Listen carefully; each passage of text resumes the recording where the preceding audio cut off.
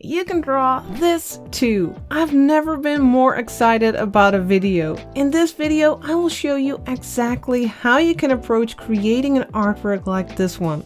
So it's not a step-by-step, but you don't want to skip this video because it's packed with super valuable information. It's a complete breakdown of my painting process, and I made a summary of the most important steps, so you can start creating your own masterpiece. And if you are hungry for more after watching this video, then come and join me at Patreon. I have more than 100 Procreate tutorials there. Let's get started. I started this artwork with a sketch, and to create the sketch I used a reference image which I have linked in the description. It's a way to get your idea down on paper or, well, your digital canvas without committing too much to the final result yet. Now when you follow a tutorial, everything is broken down into easy steps. Now when you sketch yourself, you need to do that for yourself. You need to break things down into easy, digestible steps. And you can do that by figuring out the basic shapes of your subject. Now you can find basic shapes like on the inside of a subject. For instance, an apple has a circle inside. Or when you draw a house, you'll see a block and you'll see triangles. You can build your subject up from the inside to the outside that way. But you can also work from the outside to the inside, finding negative shapes. And it's kind of like trapping your subject inside of a shape. And by combining these two things, you have a really powerful tool. And while you do that, while you use those basic shapes from the inside to the outside to the inside, always make sure to compare sizes and angles. I'm constantly trying to compare the size of, in this case, the head compared to the full body, for instance. I try to compare angles for the jacket. Is one angle a bit different than the other angle? And how long is one part of the jacket compared to another part of the jacket, for instance? And a great thing about sketching digitally is that you can layer your sketches. You can start with a really rough sketch, just trying to find those big shapes, those basic shapes, and those angles. And then making a new layer on top of it while you lower the opacity of the first sketch. And then on a new layer, you can start refining your sketch.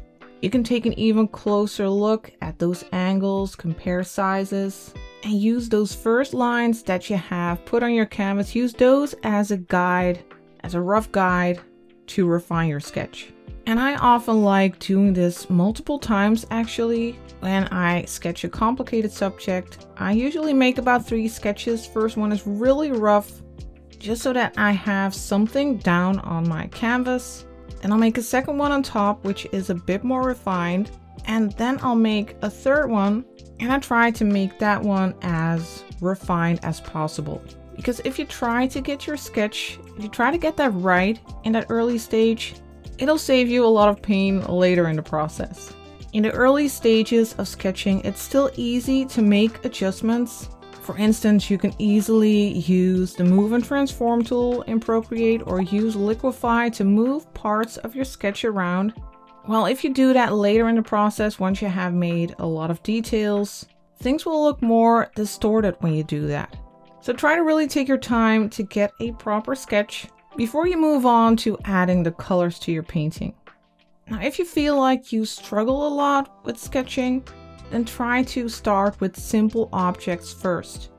You can just sketch everyday objects around your house to improve your sketching skills. And even if you just have 10 minutes a day to sketch, every minute you sketch, you will be improving your skills. Now, once I have my fully refined sketch, I like making a new layer underneath my sketch layer.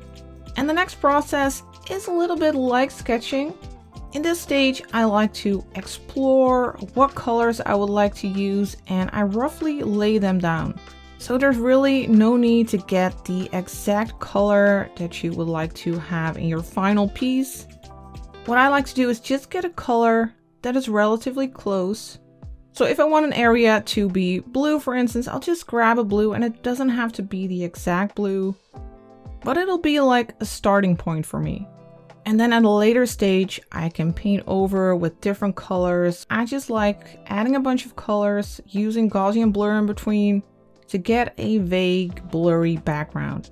And when adding those base colors to a painting, it's really important to have like a logical order of layers. I try to think of what areas or what parts of the painting are like a bit challenging, where I don't want the paint to blend with each other. Like for instance, around the hair, I don't want to have to be very precise around that area. I want to be able to just lay that down without worrying about the background, for instance. Same goes for the face and for the ear and for the jaw area. I want to be able to paint over there without worrying about going over the hair. So for these different areas, I make separate layers. So I make a separate layer for the face and for the hand, because that way when I have it on a separate layer, I can later use alpha lock or a layer with clipping mask and just paint on those areas with bigger, softer brushes without going over other areas. So for instance, now over here on this layer, I have alpha lock turned on and I can easily add different colors. I'm adding blue for the shadow area, for instance, without having to worry about going over the hair area. Not that there really is a hair area yet, but still try to plan your layers this way. Now, while I'm still in that phase of laying down the base colors, I already tried to lay down some of the shadow areas and some of the lighter areas. But I'm not worrying too much about the colors yet, just like with the base colors for the background. I am trying to add some variety, like adding some warm tones like these pinks and some blue tones for the shadows, but it's all still very rough. Now, when you want to create big areas of color, like for instance the jacket and the skirt, it can be handy to use the selection tool, for instance. Also because I want the outline of the jacket to be nice and crisp, and the selection tool does that for me. So I'll just trace the entire outline of the jacket, and then I'll just use color fill, so I'll have the base color of the jacket and the skirt right away. Now for the jacket and the skirt, I'm working on one single layer. You could make a separate layer for like the blouse that's underneath the jacket, but I'm trying to use as few layers as possible to keep things simple. And also these areas aren't too complicated. It's mostly with areas like hair that I like to work with separate layers, because hair has like a hairy edge and it's just more difficult to keep an area like that clean. And with hair, I just want the freedom to paint wherever I want, paint as much hair as I like without worrying about edges.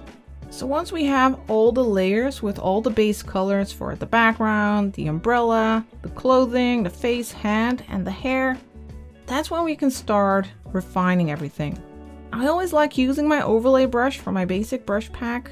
For instance, with this pink, I'll add some warm glow to the face without messing with any of the brush strokes that I already have in there. And using the smudge tool, I just soften these transitions, blend the colors together a bit, and I'll slowly start tweaking the features, adding brighter highlights. For instance, light is hitting the nose, it's hitting the cheek in this area. There's also some light hitting here, right at the top of the lip, and a little edge around the jaw. Now, while we are still in this relatively early stage, it's important to fix mistakes when you spot them. Everything on the face still looks pretty rough. It's not super defined yet, so I'm using Liquify at this point to play around with the proportions a bit and to just tweak little things. I have Liquify set to push to just push and pull some parts of the face. And then once you have done that, once you're happy, you can start tweaking again and build that detail on top of the painting. Now, what's important when painting highlights and shadow, especially on skin, is to not grab that mid-tone of the skin, that base color that you have put down, and simply grab a darker or lighter shade of that base color. Your painting will look a lot better if you vary the colors in the shadows and in the highlights. So try adding warmer tones and cooler tones instead. So don't be afraid to use bold colors. I have also added some pretty bright pinks on the face and some pretty cool blues, but it'll definitely make the result look more lively. If you would just use the base color and use a darker or lighter shade, your result will look very muddy and dull.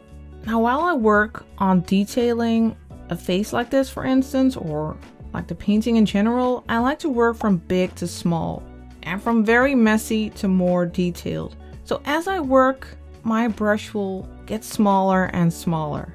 Just try to not go too small too fast, because like I said earlier, it's easier to fix mistakes in the early phase when you're still using that big brush, and once you have added a lot of detail, it just gets more painful to make adjustments or to remove parts or to paint over parts.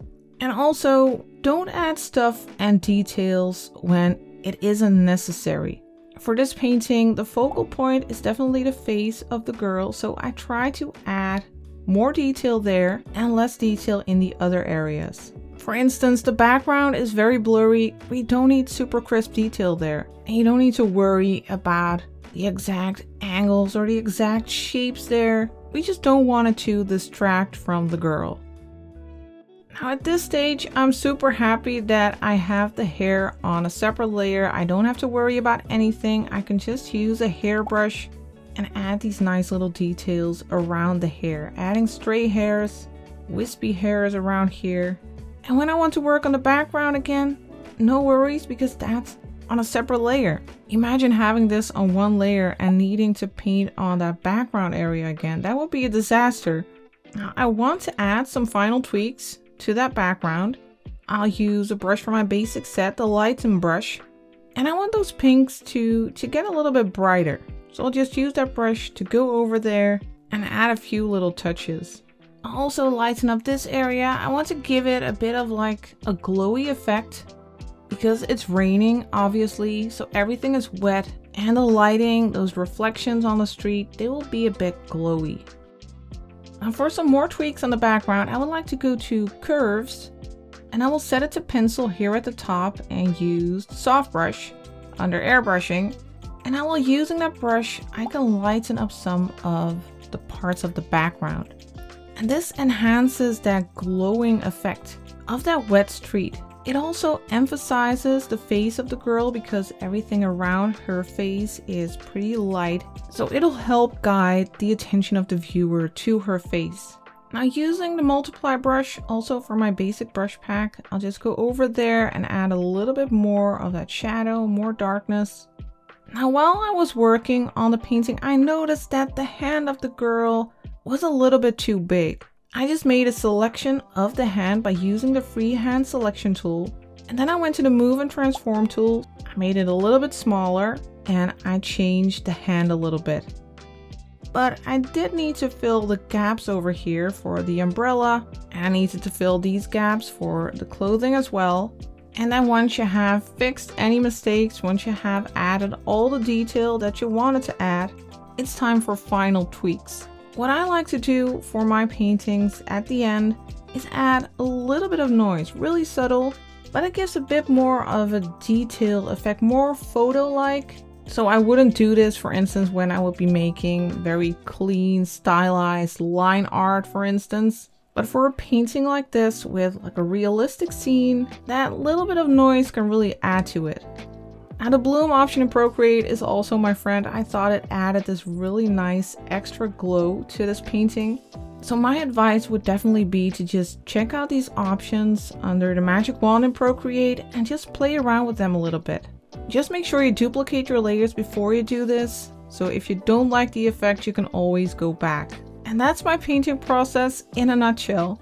But don't worry, if you still struggle creating your own art pieces, you can always go back to following tutorials or vary things up, just so you can stay motivated and have fun during the creative process. Now for your info, the brushes I have used during this painting process are available in my store and also through Patreon. So I will leave links in the description. I would like to thank you for watching. Let me know what you thought of this video in the comment section. I would really appreciate it. And I will see you next time.